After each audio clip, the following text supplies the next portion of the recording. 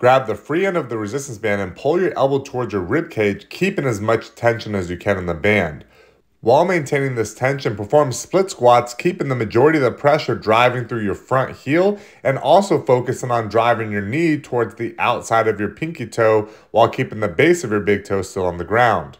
If you need to regress this exercise, you can perform reverse lunges and keep your front leg off of the ground as you step back up to the upright position. Another way to regress this would be to continue performing your reverse lunges, but bring your trail leg back up next to your front leg, pausing here for a second, breaking each rep up individually.